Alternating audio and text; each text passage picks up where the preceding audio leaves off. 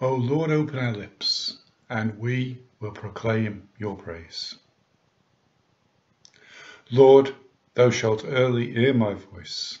I early will direct my prayer to thee, and looking up, an answer will expect. For thou art not a God that doth in wickedness delight, nor shall evil dwell with thee, nor fools stand in thy sight. But I into thy house will come, in thine abundant grace, and I will worship in thy fear toward thy holy place.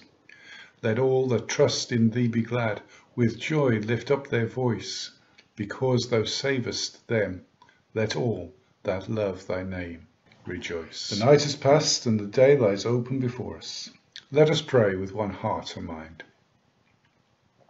As we rejoice in the gift of this new day, so may the light of your presence, O God, set our hearts on fire with love for you, now and forever.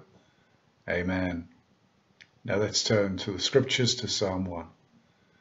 Blessed is the one who does not walk in step with the wicked, nor stand in the way that sinners take, nor sit in the company of mockers, but whose delight is in the law of the Lord, and who meditates on his law day and night. That person is like a tree planted by streams of water, which yields its fruit in season, and whose leaf does not wither. Whatever they do prospers. Not so the wicked, they are like chaff that the wind blows away. Therefore the wicked will not stand in the judgment, nor sinners in the assembly of the righteous. For the Lord watches over the way of the righteous, but the way of the wicked leads to destruction.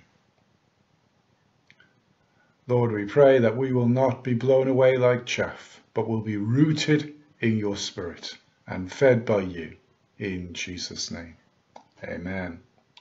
Ecclesiastes and chapter 1. The words of the teacher, the son of David, king of Jerusalem. Meaningless, meaningless, says the teacher, utterly meaningless. Everything is meaningless. What do people gain from their labours at which they toil under the sun? Generations come and generations go, but the earth remains forever. The sun rises and the sun sets, and hurries back to where it rises. The wind blows to the south and turns to the north. Round and round it goes, ever returning on its course. All streams flow into the sea, yet the sea is never full. To the place the streams come from, there they return again. All things are wearisome, more than one can say. The eye never has enough of seeing, nor the ear its fill of hearing.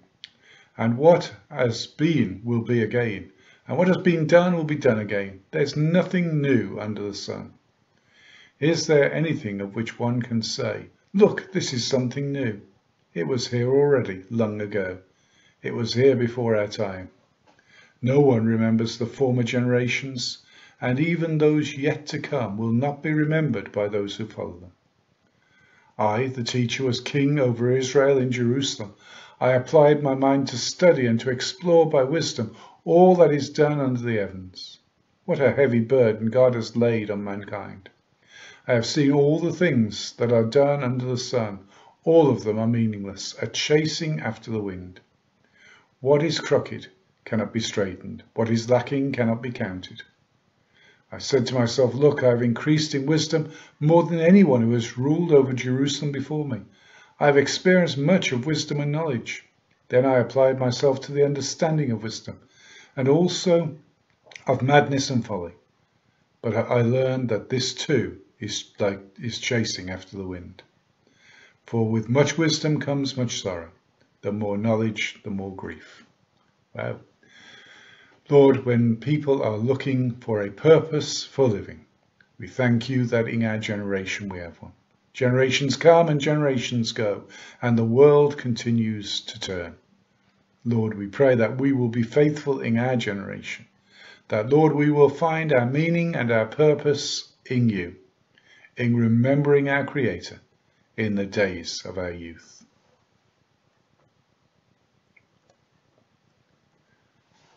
Jesus speaking says in Matthew 23, Woe to you, teachers of the law and Pharisees, you hypocrites!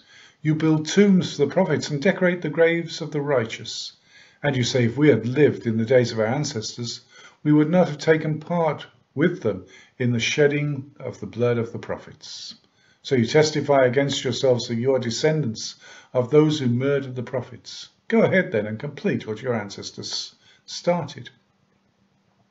You snakes, you brood of vipers, how long will you escape being condemned to hell?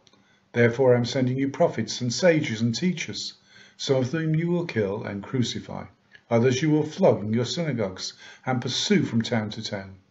And so upon you will come all the righteous blood that has been shed on the earth, from the righteous blood of Abel to the blood of Zachariah son of Berechiah, whom you murdered between the temple and the altar. Truly I tell you, all this will come upon this generation. Jerusalem, Jerusalem, you who kill the prophets and stone those sent to you. How often I have longed to gather your children together, as a hen gathers her chicks under her wings. But you were not willing. Look, your house is left to you desolate. For I tell you, you will not see me again until you say, Blessed is he who comes in the name of the Lord. Our Father, we thank you for the example that you give us in your word, of the way that you dealt with your ancient people, the people of Israel. How you sent prophets to them time and time again, calling them back to you, until in the end they were sent into exile, and then you restored them again. And in these last days you sent your Son, who came to the people, and you longed to gather them together. Lord, we pray that we will learn from that example and will respond to your gracious calling and be gathered to you and find protection under your wings. We pray these things in Jesus' name. Amen. Lord, we lift up this day and we pray, Lord, that you will help us, Lord, in this day to be faithful unto you.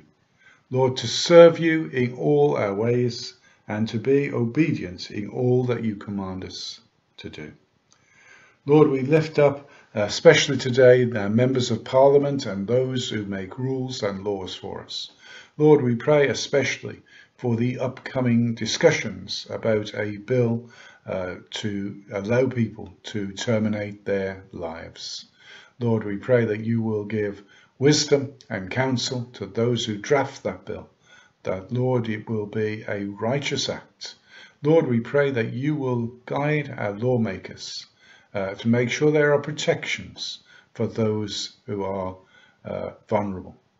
So, Lord, we pray for wisdom for this act. And Lord, we believe that our times are held in your hands, that you determine the start and the end of our life.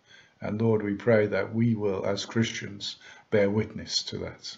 We pray these things in Jesus' name. Amen.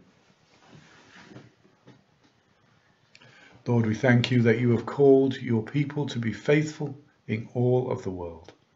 We pray that this day will find us faithfully serving you. In Jesus' name. Our Father who art in heaven, hallowed be thy name. Thy kingdom come, thy will be done on earth as it is in heaven. Give us this day our daily bread, and forgive us our trespasses, as we forgive those who trespass against us. And lead us not into temptation, but deliver us from evil. For thine is the kingdom, the power, and the glory, now and forever and ever. Amen. The Lord bless us and preserve us from all evil, and keep us in eternal life. Let us bless the Lord. Thanks be to God.